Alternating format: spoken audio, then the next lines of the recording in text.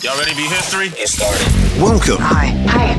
Hello, everyone. To the Pro Audio Suite. These guys are professional. They're motivated. Thanks to TriBooth, the best vocal booth for home or on-the-road voice recording. And Austrian Audio, making passion heard. Introducing Robert Marshall from Source Elements and Someone Audio Post, Chicago. Darren Robbo Robertson from Voodoo Radio Imaging, Sydney. Tech to the VO stars, George the Tech Whittam from LA. And me, Andrew Peters, voiceover talent and home studio guy. Line up, ladies! Here we go. And welcome to another Pro Audio Suite. Thanks to Austrian Audio, making passion heard. TriBooth, don't forget the code TRIPAP200. That will get you $200 off your purchase. And of course, the PASport VO from Centrance and the Pro Audio Suite should be out by the end of the year. Still some available if you want to buy one. Just go to our website, theproaudiosuite.com. You know what I forgot to tell you guys about my landing page, too? You know we have a landing page at George the Tech? Oh, okay. Yes. We're doing that part of the show. Yeah. GeorgeThe.tech/TPAS. That's where the coupons and promotions live for anybody who's listening and listening to the show. Right now, it's 10% off on the website. So head that over to GeorgeThe.tech/TPAS. Look at you, you sneaky bugger, hey? There you go. Lovely. Hey. Now, funny you should talk about the PASport VO, because during the promotion when we were selling the PASport VO, we also ran a competition. And one of the winners from that competition had a demo made by Robbo with a little bit of help from me. And he's our guest today. G'day, Memo. How you doing? I'm great. Thank you very much for inviting me. Pleasure. It's a pleasure. Well, it's a bit of gratuitous self-promotion on our behalf, actually, because Robbo and I have decided that, well, Robbo's going to start producing demos, which he has been for a while, and we're going to set up a little bit of a partnership if anyone's interested in having the two of us make their demo. And maybe after hearing this, they will. You never know. I'm sure they will, yes. And I feel very lucky that I was the chosen one. So Well, speaking of which, being the chosen one, what was your experience?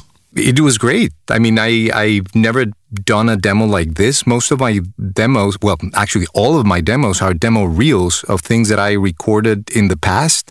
I used to record a lot and from different things, crazy stuff, normal stuff. So it was very easy to have a demo reel. But I realized that demos now are different. So this was my first experience with the process, and it was more elaborate than I ever thought. So we had a first session through Source Connect, and we talked about what I wanted, and you heard very patiently.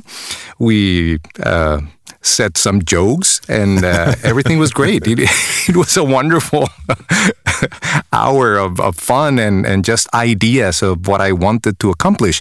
And as many people can hear, I have an accent because I'm originally from Mexico.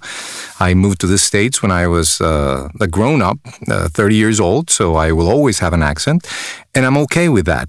And this was the first time that I embraced my accent. And I said, you know what? I need a demo that portrays my accent and portrays my voice as I speak, like this. And so you suggested to have some scripts that will showcase that, and that's what you did. After the first talk that we had, then you sent me some scripts, and they were very good, and they showcased precisely that, my bilingual way of being just myself, and it was wonderful. Those were the first two parts. Yeah, it was a challenge because we had to think of something. There was no point getting you to read just straight scripts because we had to think about, okay, what would you book with an accent? So we had to find, the right kind of material that would actually highlight your accent, but also make you bookable for that kind of work. So, hats off to Robbo, because Robbo whizzed off and put the scripts together and wrote them all and all that kind of stuff. And, of course, did all the donkey work when it came to putting the whole thing together. But there was one interesting part of it, and Robbo and I decided that we would get all the takes, and then we would actually edit up what we thought were the go takes from each of the scripts. but we didn't share them with each other. So it was quite enlightening when we actually did get to hear each other's edits of your voices. Well, the session itself, I guess, before that was kind of interesting too, because all three of us sort of bounced ideas around in terms of the directions we could go and, you know, things we liked and things we didn't like about certain reads and all that sort of stuff. So even that was kind of interesting in itself, just getting three different perspectives and then going, okay, what's the best way? Yeah. It was wonderful because I had two directors with two different point of views.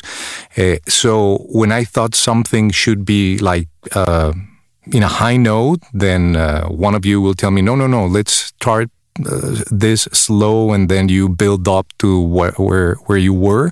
So it was wonderful. I mean, it's great. I highly recommend it. I mean, have different people directing you because you will get different intentions and different sounds from your voice. Yeah. Yeah. Yeah, it was interesting for Robbo and I because we, you know, even though we've known each other for, God, how long have we known each other? 30 years? 20, 30 years, yeah, something like that. Yeah. It's 30, isn't it? Yeah, it would be. That's 1995, so it would be closer to 30. Yeah. Yep. Yeah, holy shit. Anyway, we are getting old. But it was like, because we're coming from different kind of areas where, you know, Robbo produces the spots and I voice the spots. So we're kind of seeing it from different angles. It was interesting how many we got the same, though, where we picked the same takes, but there were certainly differences in there as well. No. That it was very interesting when I received both your versions. Some were very similar and some were very different. Yeah, and I guess you know, coming at directing that stuff from two different angles is probably the secret. And it's interesting though, because I think there's only one or two spots out of the 5 or 6 that we recorded that are actually that are actually all just, you know, the one edit from me or from Andrew, and the rest are all hybrids. So yeah, because there were there's 7. There were 7 spots. 7 spots. There were 2 that were 100% me and 2 that were 100% you, and the other ones, the other 3 were shared. Yeah. Should we play it? Yes, why not? Indeed. This is the edit of all the spots put together. And just a warning before you hear it, this opening music is an earworm. You'll be doing this for the rest of the day. So, Memo, it's the world premiere. Well, it's the world premiere of the Andrew Peters and Robbo demo producing company too, I suppose. Good sell. Good sell. I know. Can you tell I'm switched What's the name of the company, by the way? Who knows? God, we can't agree on takes. Can you imagine trying to agree on the name of the company? This is pollo. This is 55 minutes of slow grilled flavor. And this is always fresh and cut to order. In this place, colors ignite and blaze. Mighty creatures unleash their roars. Everybody yearns for something. Few have the drive to reach out and take it. Hey, how are you? Ay, perdón, ¿prefieres español? Or English, it doesn't matter, we're in Miami. Believe it or not, Makita has been making cordless power tools since 1978. 50 years later, there's no name more trusted for rugged, hardworking, long-lasting performance. It's like part of the family. Abuelo gave it to Dad, and Dad was going to give it to me, but I got a new one. A cup of chicken noodle soup, anything hot to warm you up and take away the hunger. A donation to Food Bank can make that happen.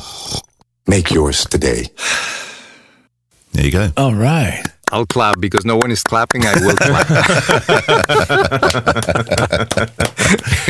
The first thing I thought was clearly a conscious decision to cut around brands. Mm-hmm. Yeah. Like, because I hear a lot of demos, and I mean, people want to flaunt a brand. I think it makes them feel like their demo somehow. I mean, I'm guessing that people will leave a brand name in thinking that we'll give some more weight or something to the demo, but you guys chose to keep it completely unbranded, which I thought was really interesting and I think a really smart choice.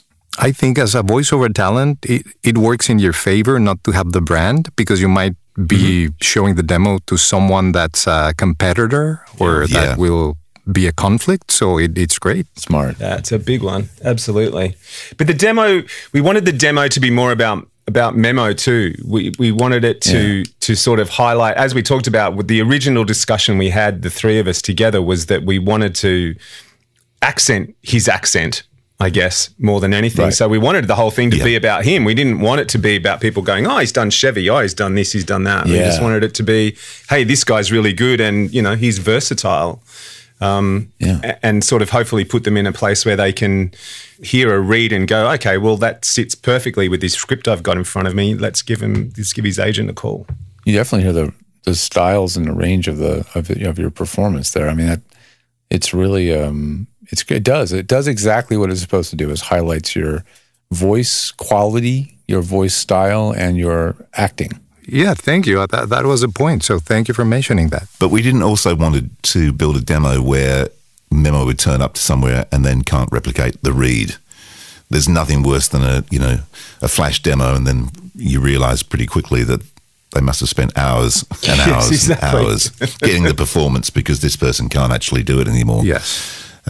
So this is all the stuff we knew Memo could do like that, you know. Yeah. So, and that's a good point. It was, you know, I do say 2 hours recording it, but we did 7 scripts, and we did full scripts. What Memo's walked away with is that edit, that 75-second edit, but each one of those pieces involved in there, we actually created a full spot. So, I mean, nothing's to time, but you know, it's not a 30 or a 45, but we recorded the full scripts. We put all of those scripts together. So Memo's also got those individual pieces that he can go away and stick up on YouTube or on his website or whatever he sees fit. And thank you for your patience, because I to me, this was more than creating a demo.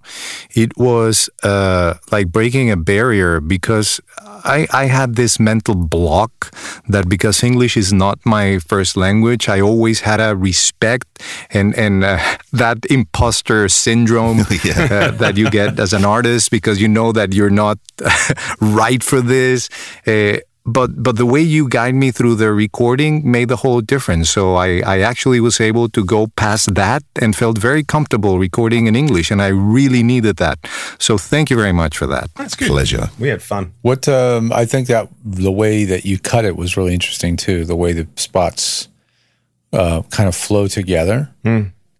Did that take a long time to figure out the sequencing and then where to actually place the cuts? So what we did, so the end of the process, I guess, was once AP and I had done our individual cuts, we just labeled them script 1A, script 2A, script 3A, and then 1B, 2B, 3B. So Memo didn't know who had picked what or anything like that. It was completely blind for him. And then I sent my recommendations. Yeah, he sent his recommendations, and we cut together those recommendations. Then we jumped online and played through them again and made a few more changes. And then we did some Frankies as well. We did. Yeah. So yes. Finally, that's what sort of went into it. So then there was the final decision of, okay, this is the order we think we'll put them in. Did we decide on slices, or I think I picked those, didn't I? I think I picked those. You bits. did, yeah. So, and it was funny because you actually said, "Oh, you might find there's something I'm not happy with," you know. And all I'm going to say is in the beginning, see if you can find it. And I listened to it, and I came back and I said, "I don't know what you're hearing because I can't hear anything that's standing out to me that sounds weird." And it turned out that it was just the first spot was longer than you actually wanted the edit to be, but it made sense because Memo went from that soft up into more of a retail read on that first spot. So it sort of led you into the next part, yeah. But in terms of picking the actual slices that I used, it was more about making sure that we showed off the best parts of that read. So it was sort of listening to the read and sort of going, it's all good, but what's the bits that really stand out in there? And they're the ones that get chopped together. Like Andrew just said, the Polo Loco chicken spot at the beginning, it bothered me that it was long. but it also worked for me, and I couldn't figure out why. And that's, when Andrew sort of said to me, look, he goes from two tones.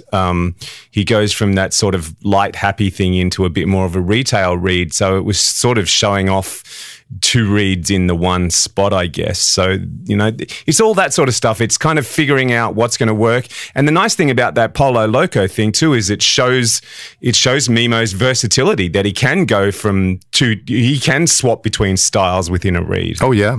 It was a fun process. It really was. And collaborative every step of the way, which I think is important. Yeah. Yeah, because once we were hearing them, I realized that, maybe I was wrong with this one, and you guide me to choose the best option. So that's why we have the Frankies, and it was the best of everything. Yeah. I think you need to demystify a colloquialism. What is a Frankies? Frankenstein. When you grab things from one spot or from one take and put it into another. Yes. Oh, Frankenstein. Yeah. A Frankenstein. Yeah, Frankenstein. Oh, yes, absolutely. Yeah. Makes sense. You had a lot of takes, because when I record, sometimes they will tell me, just do the tag or just do this part. But I like to do the whole script because, I don't know, it has a flow. It flows different than just doing one part. So you were very patient in letting me do it from the top all the way to the end of the script. So you had tons of takes. So I guess it was not easy to select.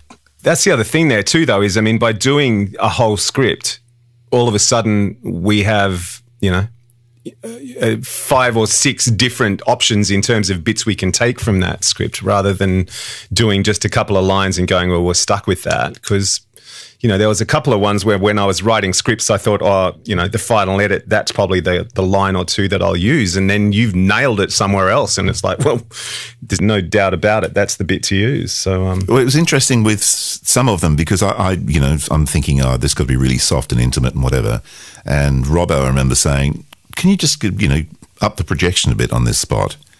And it was the one for Food Bank, I think. Oh, yeah. Yeah. And it was like, I thought, no, that's not going to work. And it did work. Mm-hmm. So I do know what I'm talking about sometimes. So what did you record on? Since obviously you're working remotely, tell us about your studio at your end first, Memo. I have a Source Connect Pro, and I use that, and I'm in a 4x4 whisper room that George knows, because he came here and it sounded not up to what it could have sounded. So he recommended for me to put some bass traps, and that made the whole difference. And I've been recording with these bass traps, everything. So that's what I recorded from in Miami. And then your signal chain, your microphone, and what you connect your mic to. Oh, yes. I have a 416. I also have a U87, but for this whisper room, the 416 sounds better than the U87. And then this goes to an Apollo Solo. And from there, I go into a Mac, M1 Mac, and I record to Pro Tools. Mm-hmm. And I'm one of the lucky ones that has a perpetual. So I took the option like a year ago that they let you upgrade. Good on you. yeah, well done. Yeah.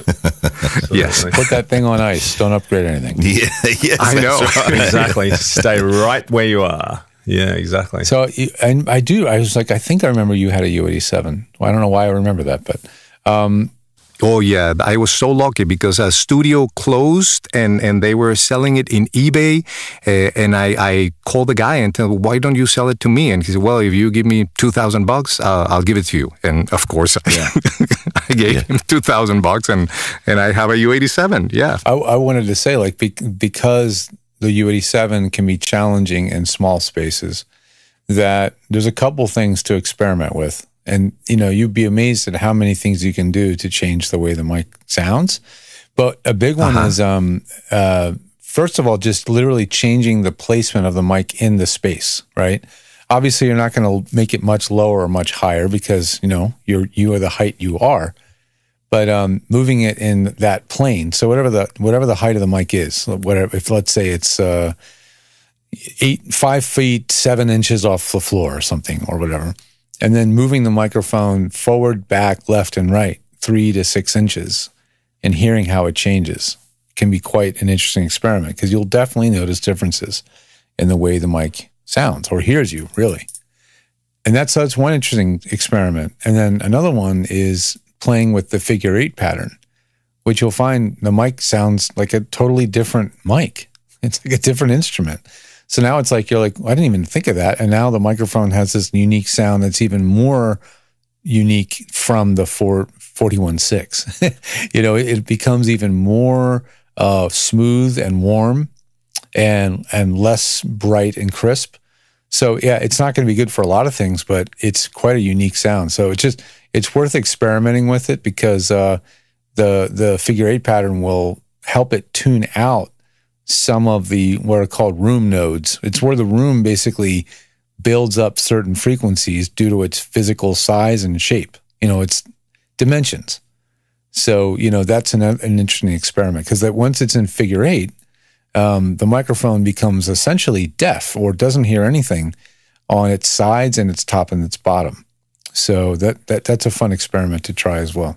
Well, George, then I need you to come to Miami and help me out with that experiment. I wasn't even planning that, but that's something fun for us to experiment with. Yeah, when I next time make it down to South Florida, which I'm way overdue for doing that. How do you look in a white suit? It's about time I find out. That's about all I can say. Well, summer's almost over, Yeah. Uh-huh. I actually did use figure 8 with the OC early in when we first got the OC 818. Yeah, you did, didn't you? Yeah. And I thought it sounded great, and then it wasn't until I turned it off and then laid it up next to just straight cardioid and went, yeah, that's a bit woofy. So Right. So, when you go to figure 8, the mic has a larger or a deeper proximity effect. So you actually probably find yourself working the mic farther from away to compensate. Yes, you do. Yeah, so that's an interesting side effect because then if you want to not feel like if you want to get the mic away from you, like physically be farther from the mic, it's a good way to do that and still get that immediate focused sound. So, but I did find that the U87 in figure 8 definitely has a different tone, right? Whereas the OC818 was a bit more linear or a bit more consistent from pattern to pattern for various reasons, other than it being a very modern mic with a lot more electronics, probably. They could do that. Whereas the U87, I've had clients where I say, let's try that figure 8 pattern, and I like the way it sounds, but they don't because it sounds too different to them. So it sounds weird in the headphones. Yeah. Sounds weird in the headphones. That's definitely going to be one reason. Yeah. It's not as crisp. It's not as, articulate. It might be a little bit woofy, as you said. Yeah. So it's an interesting experiment. So with placement of the microphone, just out of interest, if you're in a whisper room like Memo is with a 4x4, now the ceiling height's probably only about, 6'6" or something, I guess, floor to ceiling inside. Yeah. I'm guessing. Maybe a little higher. So would it be better as far as trying to get rid of all those artifacts of various things happening inside that whisper room to do your voices sitting down so you can move the mic lower and more centered in the room? Yeah, I one of my clients, Reno Romano, I've known for years, he's a promo voice here. That was his trick that he told me about quite a long time ago. And I've been recommending it. I mean, I know that some people, that's just not going to work for them. They really need to stand. But if you just can lower the mic 6 inches even by sitting on a tall stool or leaning on a stool or whatever, that even can be enough to make a considerable difference. So, yeah, the smaller the space you're in, the smaller that chamber is. If you think about it, the smaller the chamber, the more an adjustment will matter. Yeah. Right? The more you move a mic one way or the other, the more it's going to make a difference because the space is smaller. The math, everything's tighter. The dimensions are smaller. Everything matters more. And as you go to a much larger room with a much higher ceiling, everything matters a bit less in terms of like how close and how far you are and stuff. So, yeah, it's the little things and those subtle adjustments make a pretty big difference. So the ideal spot, if you're in a whisper room or a booth, that kind of size, the ideal spot, or any smaller room, is to have the microphone exactly in the middle. So floor to ceiling, wall to wall, all that kind of thing. You know what? That makes sense because you're farthest from any one surface, which is really what you want to do, right? There's pressure zones. They're called pressure zones, and every wall and surface will have a pressure zone. But it's not that simple either because there are harmonics, first, second, etc. And those are far more plentiful and in more places. So it's very complicated. The inside of a space and the pressure zones at different locations build up. So it's if you ever want to see what they actually look at, just literally type into Google room mode calculator. You'll get this website called AMROC, and it will create this really interesting 3D image of what your booth would sound like or look like in terms of sound in different frequencies. And not only that, it provides a tone generator, so you can mouse over where these different frequency resonances are and hear what those frequencies would sound like. It's really fascinating, and I use it all the time when I'm trying to help people tune rooms. It's funny, I think most people just fluke it. If it sounds good, they've literally fluked it. Oh, I mean, I've been doing it that way all my whole career. You know? I'm like, I want to just have more ways to have something that is of actual usefulness and less random. You know, when people hire me to tune their booth, I have that kind of almost imposter syndrome problem where I think, well, I don't have all the math and the science behind this. It's just experience, right? And so I have that feeling too occasionally, like they're paying me to do this, and I'm just saying do this because I think it works. But that's like anything, though. I mean, that's you've summed up me perfectly here. It's like I've never been to any type of school to learn my craft. I started in radio, and I was lucky enough to work with a guy called Jeff Thomas, who creatively. Well, his last job was working for Howard Stern. So if that says anything, that's how good he was.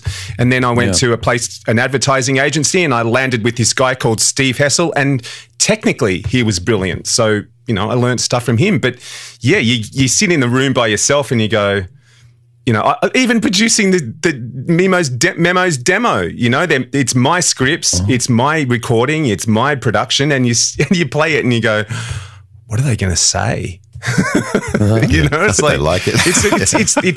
It's a nervous weight. It's like going on stage. It's like you just put yourself out there constantly and keep your fingers crossed that what you've done is everyone's going to go, wow, that's good, and not, holy crap, are you serious? Yeah.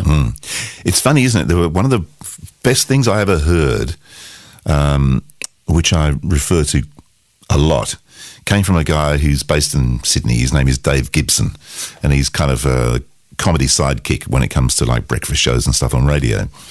But he's also a stand-up comic, and he does a lot of sort of character acting kind of stuff as well with his voice.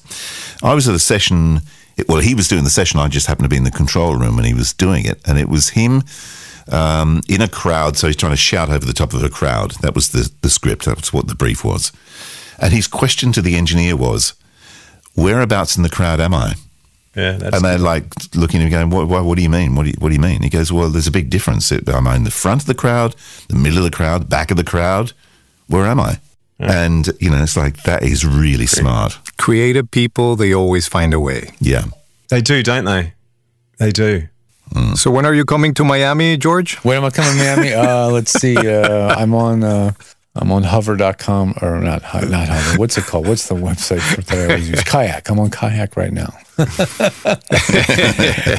Looking for flights. No, yeah. Hopefully this fall, for sure. I have a lot of East Coast and Mid Coast stuff to do. Dallas in a couple of weeks, and heading to Atlanta, South Carolina. So it sounds like an East Coast tour is brewing. Look out for George the Tech on tour. Coming to a stadium near you soon. Can I make the promo? Oh, man. Oh, yeah. That'd be great. George the Tech rocks the house. It looks like you just volunteered for another job, Robbo. Well done. I'll do you a promo, George. No worries. Thanks, man. Not a problem at all. I need it bad. Stick it up on Facebook. Look out, world. Here comes George. Yeah. I'll do it in Spanish. Espanol. Yeah, there you go. Please. You got someone to do your Spanish version Jorge el técnico. Yeah. No, we very much want to have multilingual content on the site. It's absolutely part of our 5-year plan. have all of our content dubbed by human actors, not AI. And that's definitely a goal. So Memo's got a new demo, mate. Maybe you should take a listen and see if he'll suit what you need. Call me. Yeah. Oh boy, I know that'd be amazing to hear for sure. Yeah. How much do you work, Memo, in Spanish versus English in Miami? Oh no, that's my bread and butter is in Spanish. Yeah, but I know that Spanglish is a big thing, right? Not. I haven't done that much. I mean, once in a while I'll get one, but not as many as I want to, and as you would expect. Do you think it's more people with an American accent doing Spanglish or whatever, or is it not?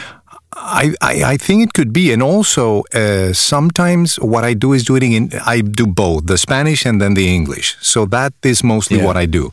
But Spanglish, it's very rare. Gotcha. I think I've done one or two. Yeah, and that was part of the brief when we talked about your demo originally, wasn't it? Was that there wasn't a lot of that work out there, but we wanted to do a demo that showed you doing that, so that was where we went. And I think it's going to start happening more often. And when I heard a commercial where the dad was speaking in English, but then they switched to Spanish, I mean, it was very powerful for the Spanish-speaking people. So it makes you feel something. So I'm sure there will be more like those in the future. Yeah. And now I have a demo. Beautiful. Just quickly, coming from a country where there's only one language, I mean, obviously there's a multicultural community, but there's no voiceover work for Chinese accents or Vietnam accents or anything like that. Is it a niche thing over there? Like getting into it originally, was it difficult, or was it just finding the right people who were doing the right type of work? Or I was very lucky to land in Miami at a time where they were looking for new options for voiceovers. There was a very big Cuban community here, but suddenly Argentinians were coming, Mexicans were coming, and they wanted a different sound. So I was here at the right time, and I started working because they wanted not the Cuban sound, but a more neutral sound. I know when we say neutral, it's not really neutral, but they wanted that difference from the Cuban sound that they had in Miami. And here there was a lot of work here, and of course you have LA, but I think Miami for Spanish-speaking work, this was a place to be. So it was just pure luck that I was here. And then of course you send your demos to production companies, to studios. Of course I sent mine to all the studios here in Miami. And then I started working with different production companies and ad agencies. And what I did was the people that I worked with, I would save their names, and then I will send something at the end of the year to all the people in that company, not only the people that I worked with, and I started creating my list. And I've been doing that for more than 20 years, sending a little something to remind the client that I'm still here. So yeah, it's a process, and you have to be patient and just be grateful to the people that you work with and be professional. That's the most important thing. Because in Mexico, for some strange reason, people like to play during their recordings and do funny voices and waste everyone's time. So, for example, there was a guy that used to say "Seperili." Instead of saying "si," he would say "Seperili." And to him, it was funny because in Mexico, they do that.